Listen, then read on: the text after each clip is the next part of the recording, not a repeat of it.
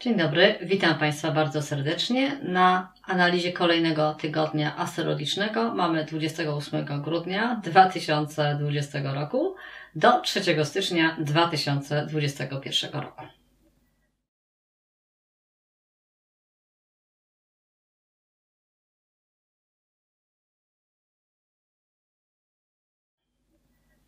Dwudziestego 8 grudnia mamy poniedziałek.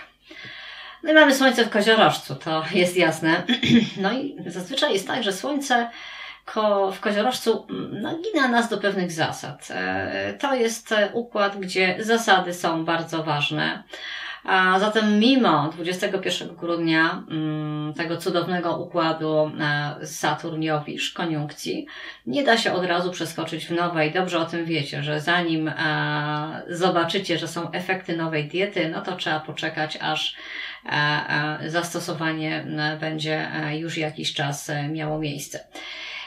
Zatem nowego jeszcze nie mamy, stare trzyma się całkiem nieźle, powoli wdrażamy to wszystko, co możemy, zdecydowanie to wszystko, co możemy, jak również to, co musimy.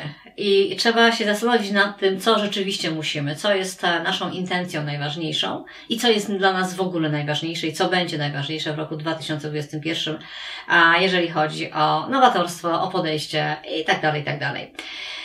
Poniedziałek oczywiście ma ze sobą Słońce w Koziorożcu w trygonie do Urana. To jest bardzo ważny element, taki aktyw, powiedzmy, tego układu. I można powiedzieć, że to jest pewnego rodzaju unowocześnienie. Uran w byku, wiadomo, że byk nie jest nowoczesny, mówię zawsze z przekoną, że jest bardzo nowoczesny, tak samo jak i koziorożec, ale jest trygon. Zatem wprowadzamy to, co jest nowoczesne w rytmie saturnicznym, bo Saturn jest w wodniku, tu się bardzo ładnie wszystko nanosi, w rytmie saturnicznych obostrzeń, rygorów, czy też systemowości. Mamy taki układ, to możemy sobie zrobić. Natomiast to, co należy robić absolutnie na 100%, to trzymać się wcześniejszych przemyśleń, postanowień wewnętrznych, no i uważać oczywiście na próby manipulacji w poniedziałek, bo oprócz trygonu ziemskiego koziorożca do Urana w byku, byk jest ziemski, ale Uran jest bardzo mało ziemski, w sumie to jest układ bardzo niespójny, mimo trygonu. Zwróćcie na to uwagę. Jest niby można, ale nie można. To jest zabawne. Oprócz tego mamy jeszcze kwadraturę Księżyca w bliźniętach do Neptuna. Właśnie ten wątek mi umknął. A to jest możliwość dekoncentracji, tak jak miałam teraz na przykład. Przeznaczenie swojego celu, bardzo istotnego na rzecz innych, przeznaczenie swoich możliwości, oddanie właściwie walkowerem również pewnych sytuacji i niby jest to chwalebne. Mówimy tak, to jest cudowne, poświęćmy się dla jakiejś górnolotnej idei, która nie jest nasza.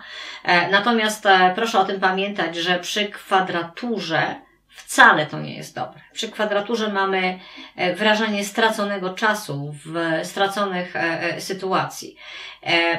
Dobitnie będzie to pokazane w środę, kiedy w kwadracie do Neptuna ustawi się Wenus, czyli teraz mamy Księżyc, kwadrat Neptun, a potem będziemy mieć podczas pełni Wenus, kwadrat Neptun. Wchodzimy w bardzo interesujący tydzień, pełen kokieterii ze strony Neptuna. Jaki on jest kokiet. Pełen złudzeń, zwidów, niekompletnych informacji. Właściwie te informacje nie mogą być jednoznaczne, one są po prostu śmieszne. I pamiętamy jeszcze o tym, że Księżyc jest na osi Wensu w poniedziałek, a w środek będzie Wenus na osi Wensu. Są bardzo ważne dwie sekwencje, czyli stare jak nowe odzywa się po raz kolejny. Stare jak nowe, pamiętajcie o tym, to jest jakby moduł pewien. 29 grudnia mamy wtorek. Oczywiście powoli zbliżamy się do pełni w znakach kardynalnych. Po poniedziałkowych takich pseudo-oczarowaniach zaczynamy się zastanawiać, czy aby na pewno rozumiemy całość zagadnienia. Mówiąc językiem bardziej potocznym, czy ogarniamy to, co wokół się dzieje. Ale ja zastanawiam się nad czymś innym. Czy przypadkiem owa całość, jakkolwiek ją odbieramy, jest nam niezbędna czy konieczna? No i różne wnioski mi chodzą po głowie. Jako że możemy czuć wyczerpanie, możemy czuć zmęczenie, niechęć do gwaru, do szumu, do informacji, które tak naprawdę niczego nie odkrywają, raczej ukrywają, raczej gmatwają. To jest takie mącenie wody, mącenie tego, co jeszcze można dodatkowo zrobić. W związku z tym to jest taka ochota, jeżeli ją zauważycie, to wejdźcie w nią. Kiedy mamy możliwości, wręcz chęć odpuszczenia. Czujemy na przykład, że za dużo mamy na głowie i nam się po prostu nie chce, że kwestie nieistotne przesłaniają nam to meritum sprawy, sedno sprawy, że znaleźliśmy się w jakiejś sytuacji i wszystko to, co robimy, powinno służyć temu, aby ona była rozstrzygnięta, rozwiązana czy zakończona, natomiast nie wikłać się w rzeczy dodatkowej. Bardzo dobrym motywem będzie zwrot do przeszłości, odniesienie się do przeszłości i szukanie w niej wyjaśnienia tego, co się dzieje. To zawsze polecam, ponieważ cykle są niezawodne, zawsze coś interesującego wskazują. Ogólnie wtorek nie jest trudny, tylko że ogarniają nas wątpliwości. To jest taki czas, kiedy odsłona rzeczywistości, powiedziałabym, równoległych, po raz kolejny nas nie zaskakuje. To jest ciekawe, nie mamy świadomość pełną, że żyjemy w różnych rzeczywistościach. Póki co, no nie rozstrzygajcie, która z rzeczywistości jest moja, a która jest nie moja, ponieważ one przez długi czas jeszcze będą się przeplatać. Nawet gdybyśmy bardzo chcieli wyjść z jednej rzeczywistości, to i tak się nie da. 31 grudnia mamy czwartek, ostatni dzień 2020 roku. No i wiecie, że to był taki rok, kiedy na pewno długo będziemy o nim pamiętać.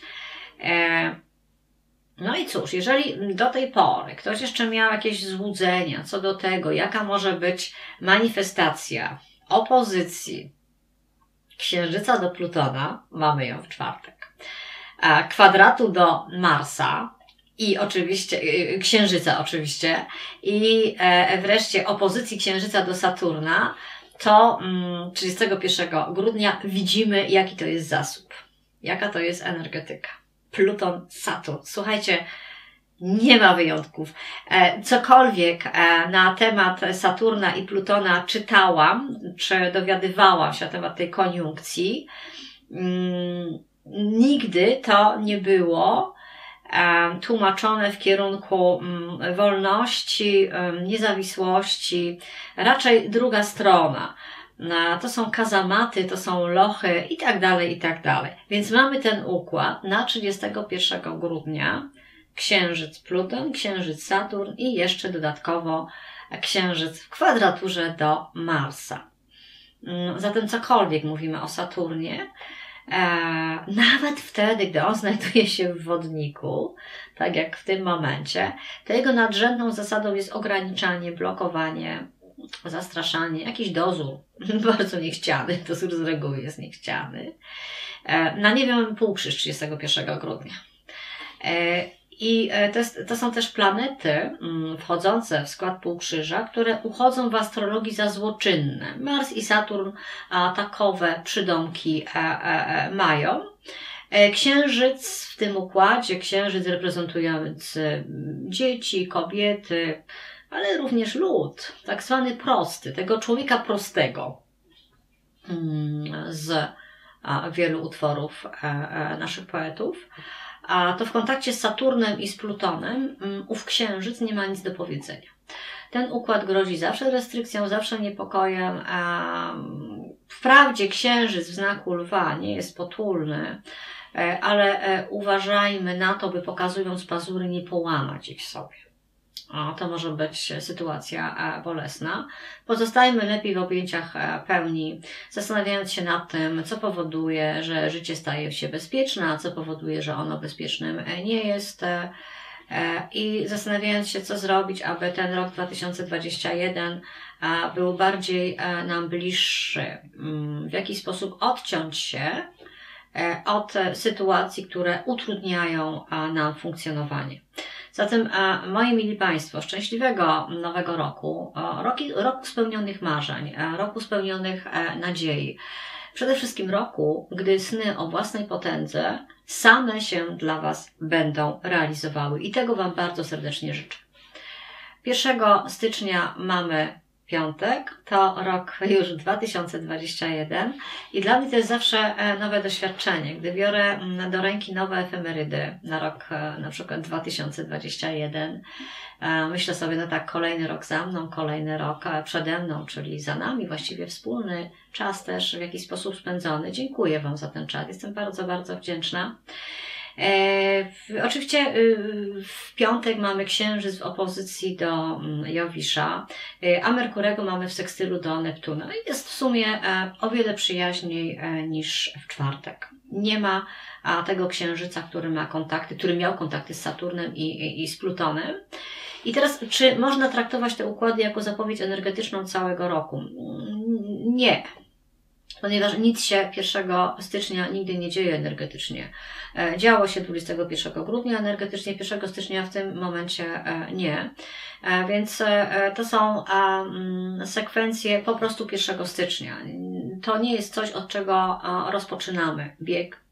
Start jest tylko urzędowy, powiedzmy. To jest raczej umowna data, niż data, gdzie cokolwiek się na niebie naszym dzieje. Czyli mamy sytuację przyjemną, może i trochę groteskową, jak to Księżyc we Lwie, natomiast nic takiego nowego w sensie, że tutaj postanowienia są noworoczne, to właściwie nie ma sensu. Mamy szerokie gesty Księżyca z Jowiszem, Księżyc opozycja Jowisz. To jest zawsze tak, że zapowiada się szumnie, a kończy się tak jak zwykle. Układ ten nie zna umiaru, ani też nie zmusza do tego, aby realnie dotrzymać tego, co się powiedziało, czy obiecało. Tylko pozornie nasze myślenie będzie logiczne, też tej logiki nie będzie.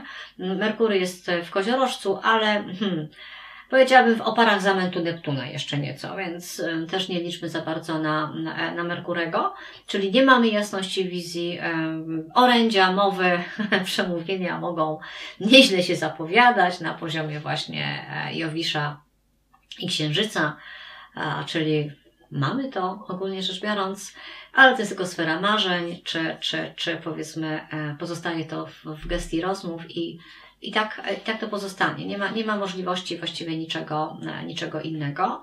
Nie gorączkujmy się jeszcze tego 1 stycznia.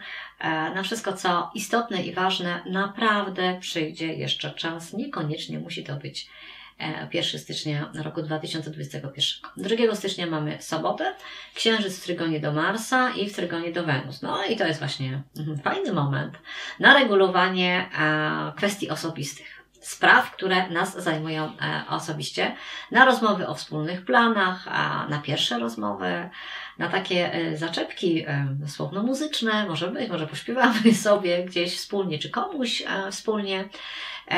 Mars ostatkiem sił, że tak się wyrażę, w Baranie, daje jasność zamiarów. On bardzo fajnie stymuluje.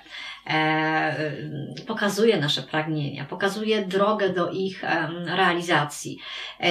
To jest dzień na sprawy osobiste. Pamiętajcie, załatwcie je, nawet jeżeli druga osoba jest gdzieś bardzo, bardzo daleko od nas. Teraz możemy się porozumieć, teraz możemy wykorzystać dobrą aurę tego dnia na randki, na spotkania, na działanie. Oczywiście w zależności od przepisów, już nie chcę do tego wracać, nie chcę nawiązywać, naprawdę, wierzcie mi. W każdym razie, no cóż, Saturn w Wodniku, ja Wam coś takiego już cytowałam, że kupić bycie wolności za drogie pieniądze. Cieszmy się z tego, co mamy i carpe diem, taka jest sobota. 3 stycznia mamy niedzielę, mamy Księżyc w Pannie, trygon do Urana. Ale to jest też istotne, a cokolwiek by się nie działo, jesteśmy roztropni, ale nasza roztropność ma swoje też granice.